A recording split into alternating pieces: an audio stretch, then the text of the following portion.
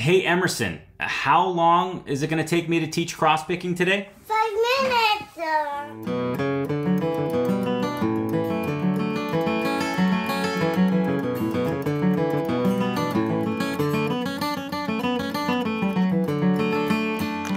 Hey TAC family, this is episode 255 of the Acoustic Tuesday Show, a show packed full of inspiration and fun designed to help you get more fulfillment, progress, and joy out of your guitar journey.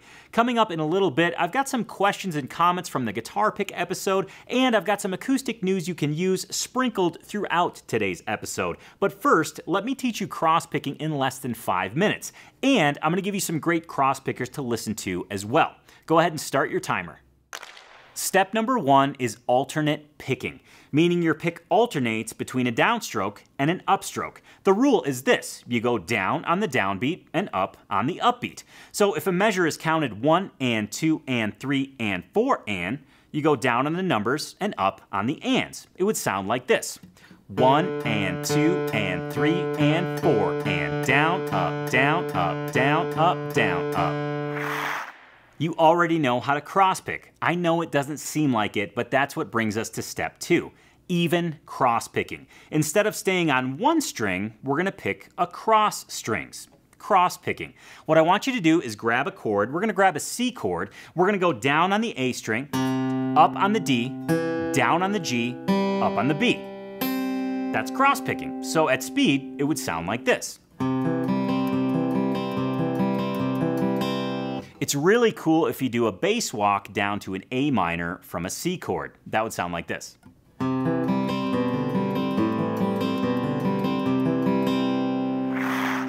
Okay, before we go any further, and there's some really juicy stuff coming up, I want to give you 5 great cross pickers to listen to. Number 1, the originator, George Shuffler.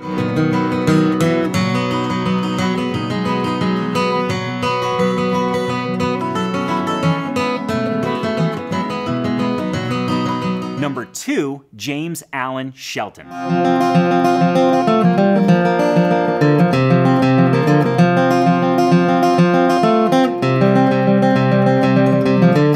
Number 3, Kenny Smith.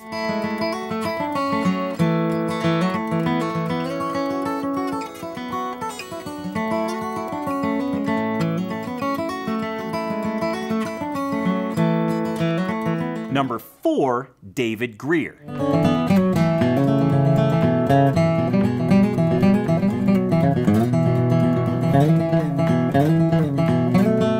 Number 5, Molly Tuttle.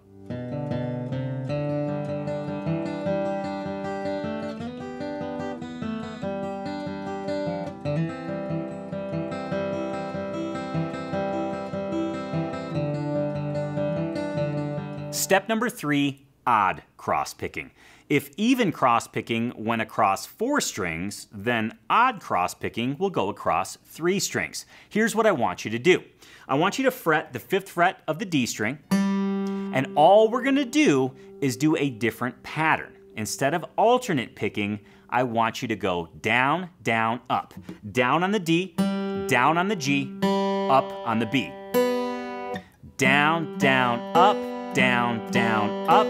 And for the last 2 eighth notes, you're going to go down on the D, up on the G. At tempo, it would sound like this.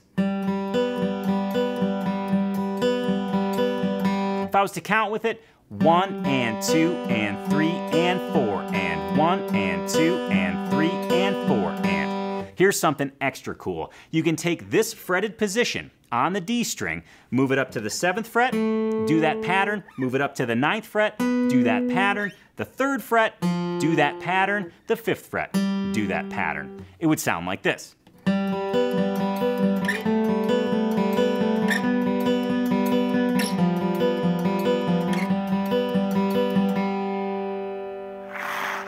Step number 4 is to play. You have the tools. I want you to pick a style and mess around with it. Generally speaking, even cross-picking works great for rhythm guitar. Odd cross-picking works great for lead guitar, but you can actually mix and match. What your job is to find something that works for you and use it, and ultimately have a blast. Okay, I hope you dug this quick lesson, and in the comments below, let me know if it helped. Let me know if you love cross-picking. Let me know if you've never done this before and all of a sudden you're like, wow, this is a new tool I have in my guitar toolbox. Less than 5 minutes. I did it. I can't believe it because usually I'm pretty darn long-winded. To celebrate, let's hop in the Tony's Acoustic Challenge Acoustic Tuesday mobile news van. Welcome to the Tony's Acoustic Challenge Acoustic Tuesday news van, where I deliver to you acoustic news you can use while I'm on the move. I just thought of that. Our first story comes from Gwennifer Raymond, phenomenal American primitive fingerstyle guitar player from the UK. This is where the news comes in. She just announced that she will be touring the US, specifically the Midwest. This is coming to you at the end of September, and I strongly recommend you go see her play live, because this is quite possibly a once-in-a-lifetime opportunity. That being said, if you've never heard her before, let's go ahead and give her a quick listen.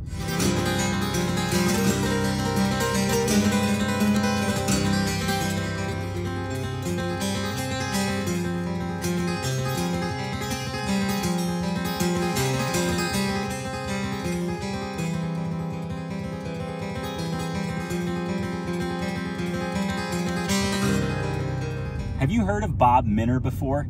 Bob Minner is a phenomenal flat-picking guitarist. You know, we've been talking a lot about flat-picking and cross-picking on today's episode, and I thought to myself, you need to know about Bob's new album. Well, new in the last couple months anyway. It's entitled From Sulphur Springs to Rising Fawn, and it's a collection of Norman Blake tunes that, well, Bob plays. Bob does great justice to Norman's tunes here, and in fact, I want you to hear one. This is one entitled Coming Down from Rising Fawn, and pay special attention to the guitar he's playing because it's Norman Blake's own Gibson Banner Southern Jumbo. A pretty great sounding guitar.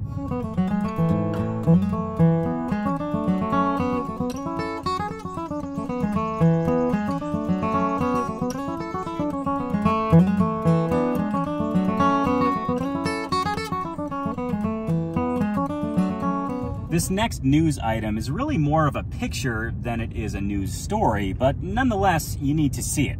It's a picture of Tony Rice outside the original Santa Cruz Guitar Company shop. I believe this was in the 70s, and I thought, you know, we're talking about flat picking, we're talking about cross picking.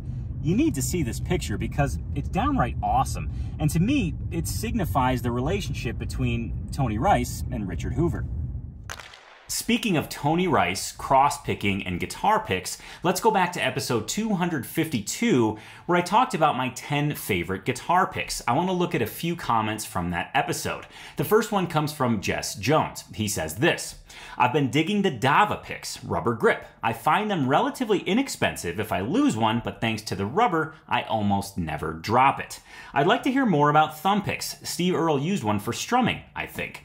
Indeed, Steve Earle does still use one, and the resounding note from that episode was that people want thumb picks. So in the future, I'll be doing an episode on my favorite thumb picks, which ones I dig and which ones you can experiment with. Okay, moving on to the next comment. It comes from Sarah Bresniak. Hopefully I said that correctly. She says this: Awesome, Tony. Great show. Thanks for showing my guitarsenal. After your Resonator episodes, looking to add a Gretsch, who was owned by Baldwin at one time, to my current guitarsenal. Also, when I retire, I will be signing up to be in the TAC family. You got me playing Freight Train, fingerstyle, small win. Indeed, Sarah, we will welcome you into the TAC family at any point in time, and I am happy to hear that your guitarsenal will be growing with a brand new Resonator. Now, speaking of the TAC family, let's go ahead and see what they're working on today. Today is Tuesday. The TAC family works on a guitar lick on Tuesdays because, well, every day within Tony's Acoustic Challenge, we work on one of the 5 essential categories of guitar improvement. Mondays is a technique challenge, Tuesdays a guitar lick challenge, Wednesdays an improvisation challenge, Thursdays a rhythm guitar challenge, and Fridays a chord transition challenge. Today they're working on a guitar lick, and I think you'll see that it is rather banjo infused. Foggy Mountain Gitjo is on deck for today. Tone, what the hell does that name even mean? Well, I took the banjo intro to Foggy Mountain Breakdown and I guitarified it. And instead of fingerpicking it, or using finger picks to play it like you would on a banjo, we're gonna do it with a flat pick. Now, this lick is not a one-trick pony by any means. In fact, I could have very well have called this the can of worms lick because it leads to so many options. We'll get to those in a bit, but first I want you to hear this so you can kind of conceptualize it as a whole, and then we'll start breaking it apart, mining for really useful pieces, and there are quite a few. So without further ado, here's how the lick sounds.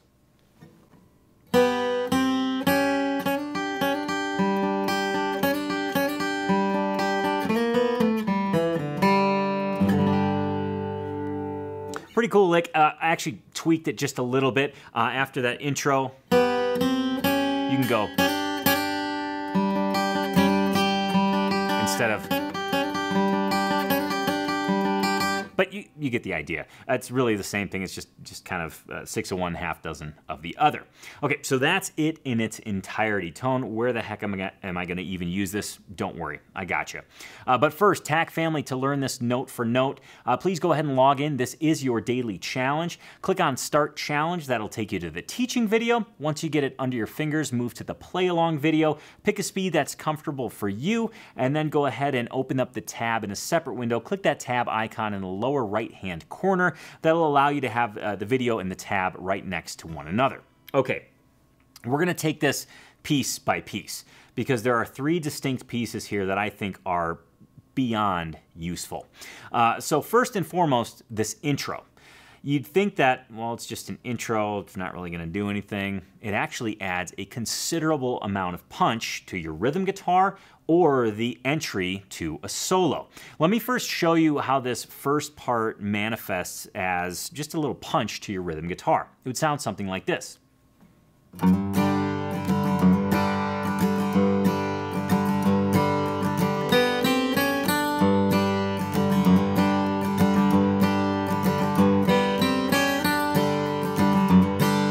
A great way to kind of give it that little grit, that little, well, punch is the word I used before. You can also use that series of double stops, playing 2 strings at a time, 2 notes at a time, as an intro to a solo. Might sound something like this.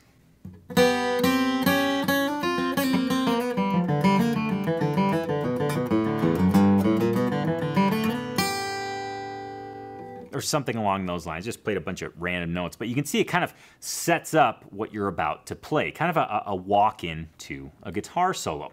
Okay, the next piece is that kind of a, we'll call it a banjo roll, but it actually adds a wonderful dimension to your rhythm guitar. I want you to picture this scenario. You're playing guitar with 3 different buddies. Somebody's hammering on a G chord here. Great. Another person's choosing to play this G chord. So both ends of the sonic spectrum are represented. You have the low end, you have the high end. But strumming is happening. Okay, so if you want to add some depth, some texture, you can take that middle piece of the lick, we'll call it the banjo roll piece, and use that because it functions really well over a G chord. That would sound like this.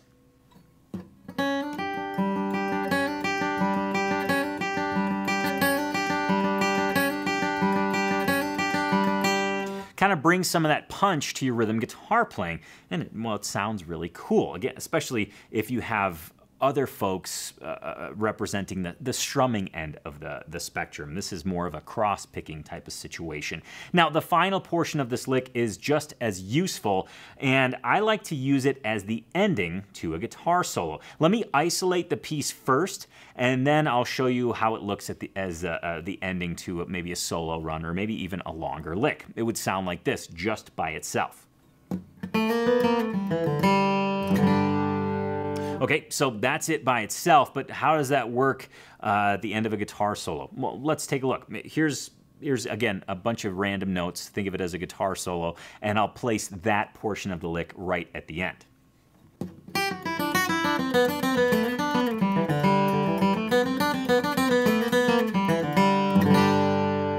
Something like that, and you can actually keep it going infinitely, really, but kind of to make a point or to drive home a motif, you can keep repeating that single measure. That would sound like this.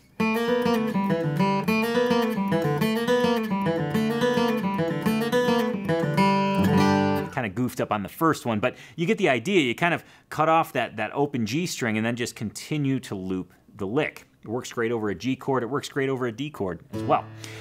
So there you have it. A really cool, seemingly one-trick pony-ish lick or portion of a song that you can kind of, again, mine for some really good guitar goodies.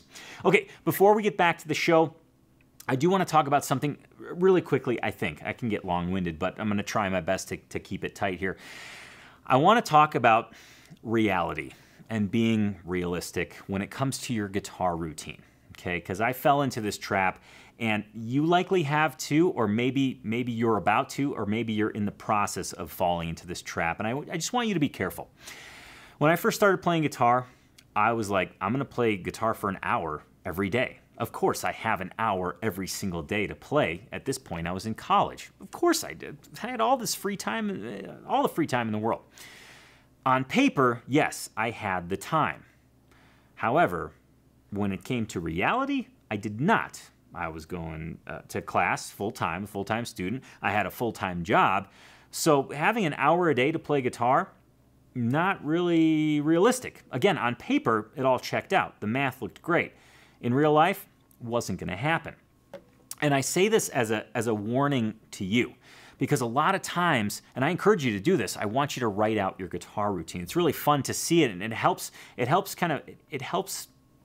hold you accountable to a guitar routine. But when you're designing your guitar routine, a routine that works for you, this could be 3 days a week, 4 days a week, 5 days a week, whatever works for you, 7 days a week, I want you to be realistic, taking into account that life gets busy, that life throws you curveballs, that what it looks like on paper might not always be how it plays out in real life. Because a lot of times I hear, well, yeah, I can play guitar 7 days a week, 10 minutes a day, I can play for 30 minutes a day, no problem. Please, just pump the brakes a little bit. I know that you have the best of intentions. I had the best of intentions. I wanted to get better. The quickest way to get better is to play guitar a lot. And I thought an hour a day was realistic. It definitely wasn't. So I just want you to beware. I want you to play guitar consistently. I want you to play guitar regularly and achieve that progress. But when you set unrealistic expectations, it's like this negative weed gets planted in your brain, and pretty soon you're like, I missed a bunch of days. This guitar routine thing is not really working out. I want it to work out. It will work out if you set your sights, if you base your guitar routine in reality, okay? So if you're thinking, yeah, 7 days a week, half hour, why don't you just trim it back to 7 days a week, minimum of 10 minutes? Because this way, you place yourself in a win-win scenario. You either get 10 minutes in as your minimum, feels pretty good, feels also very realistic and very doable, but if you go beyond 10 minutes, think of it as bonus time. So again, it's a subtle shift, but it really puts your mind in the right place, and it helps you truly feel that regularity, that consistency that we all want out of our guitar routine. It was going to be a really smooth ending, but turns out I got a little bit of a mush mouth today. So best of luck with your guitar routine. And again, remember, please do be realistic. What looks good on paper might not always play out the way we want it to in real life. Picking back up on the comments from the guitar pick episode, the next one comes from John Lowry Beaumont. If Blue Chip wasn't somewhere on this list, I'd question all of it. Do they sound 80 times better? Hell no. But if you hold on to your picks, they sound and feel amazing. I've played them for about a decade on acoustic and have only lost one. You know what, John? I completely agree. I think, that list of picks that I offered in that episode, the lesser expensive ones don't sound cheap, and Blue Chips don't sound expensive. However, there's this piece of me personally that if I pay 40 bucks for a pick, I'll make darn sure I'm not going to lose it. So I think you're onto something there. The final comment comes from Michael Simmons, and he says this: I have a Preston Thompson Mad Addy Dreadnought on order. Would you upgrade to Brazilian? Tough question, Michael. This really comes down to how much money you have to spend on the guitar. I've really been pleased with my Thompson with Madagascar rosewood back and sides. I think the tone is exquisite, and I think that Brazilian offers exquisite tone as well. If you can shake it, I think a Brazilian upgrade would be awesome. If you can't shake it, I don't think you'll be sad that you have Madagascar rosewood. I'll just go ahead and leave it at that. Yes, it's your second shot of acoustic news you can use, and you may or may not know this about me, but my favorite movie of all time is The Shining. I've got a tattoo of the Grady sisters on the inside of my arm. Anyways, I promise this has to do with guitar. Somebody photoshopped a guitar into the most famous scene of The Shining. You have to see it. It cracked me up, and I think it'll crack you up too.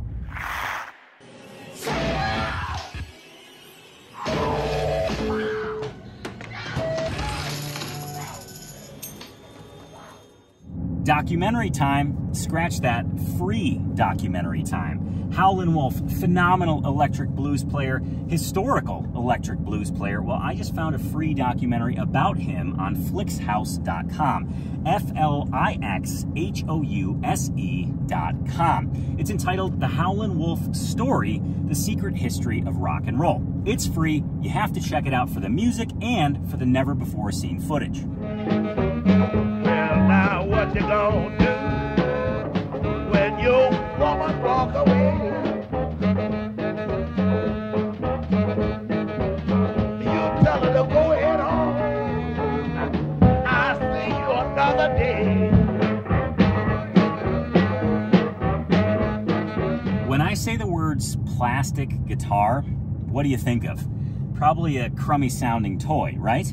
Well, not in Nathaniel Murphy's hands. If you don't know about Nathaniel, I've mentioned him plenty of times before on the Acoustic Tuesday show. I am delighted and honored to call him a friend. And, well, somebody gave him a plastic archtop guitar, and he made this thing sing. Check it out.